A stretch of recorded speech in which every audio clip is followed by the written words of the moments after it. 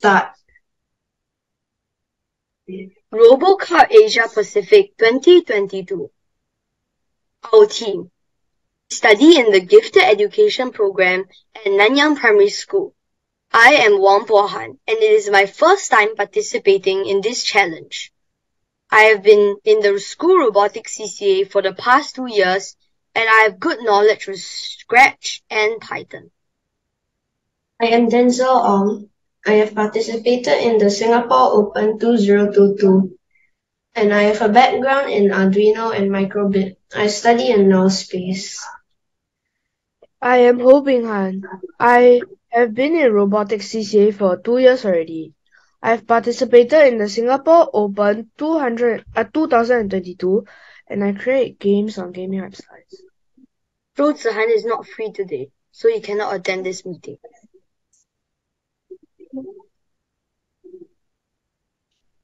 Executive Summary of Challenge.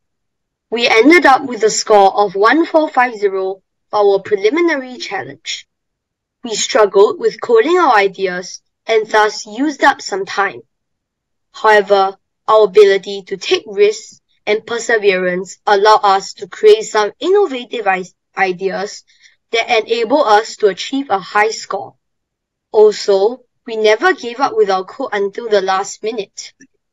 We finally learned the meaning of the proverb, success is not the absence of failure, but it's the persistence through failure. Nevertheless, we could have improved by taking up less time to generate ideas, hence giving us more time to code and improvise.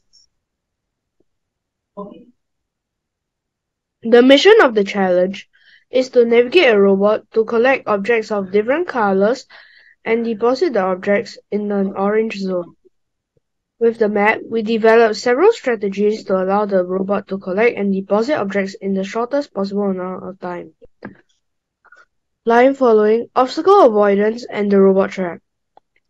For line following, when the robot has 3 objects or more in its inventory and it hits the green line on the map, it will turn to 270 degrees and move towards the deposit zone. Trap avoiding.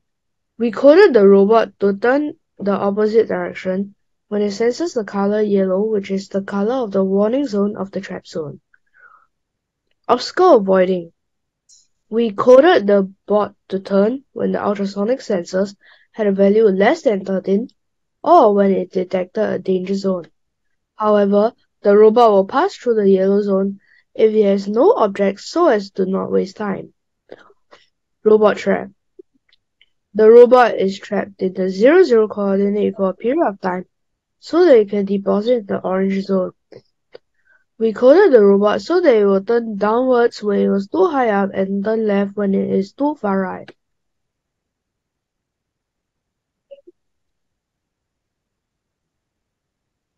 How to follow the green line.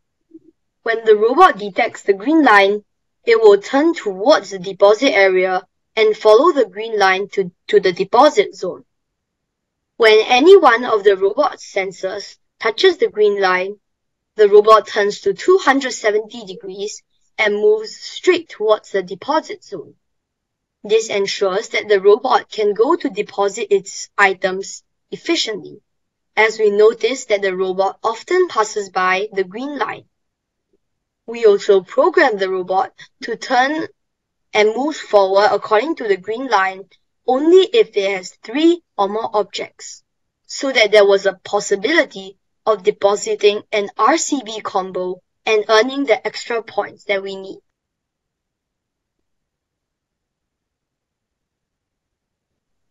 How to use square targeting. Square targeting is another method that we used. It is used to trap a robot in one individual part of the map, and is a very useful technique to have in this challenge. In square targeting, the map is divided into 9 squares with equal area. Each square can be represented by its XY coordinates. Since we observed that one of the deposit zones was in the bottom left of the map, we coded it so that when it reaches the coordinates of 0, 0 and has 3 to 6 objects, the robot will be trapped temporarily in the box. Hence, the robot will bounce off the boundaries and walls, eventually depositing the objects in its inventory into the deposit zone. The game. This is our game video which has been sped up by 2 times. Please sit back and enjoy. Our final score was 1,450. Our average score is around 1,250 to 1,400. We combined the previous strategies to get this score, and we hope that it will allow us to succeed in this competition.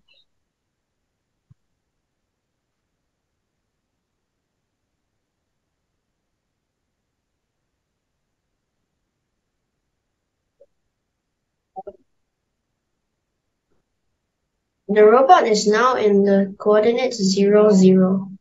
If it has 3 objects and it is still in those coordinates, it will head to the deposit zone. Otherwise, it will turn towards the green line and hit the deposit at the other deposit zone as shown.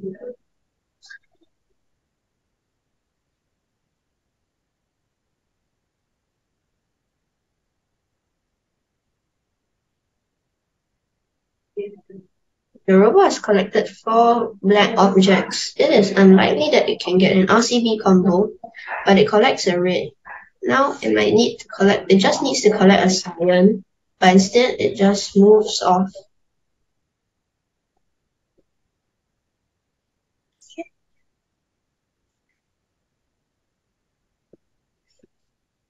The robot has just collected a red, a cyan, and a black object. Let's see whether it allows us to get an RRCC-BB combo.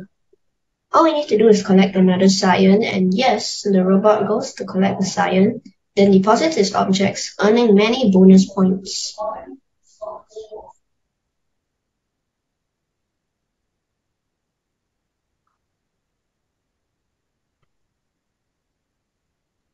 We're nearing the end of the game and the robot is still moving.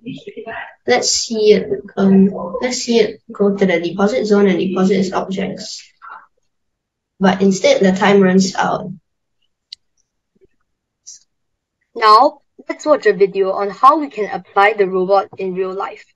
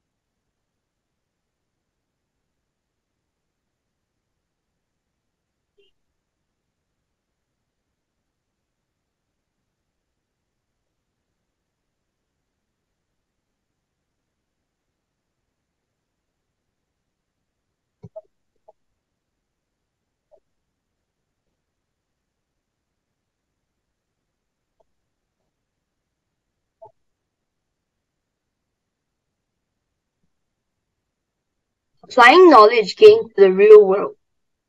Such robots are extremely useful in the real world, especially when exploring unknown terrains. For example, scientists have recently engineered a robot named Justin to help astronauts collect samples from the moon. Justin can use ultrasonic sensors to find out the safest route to use. The ultrasonic sensors can also be used to detect any obstacles that stand in the robot's way.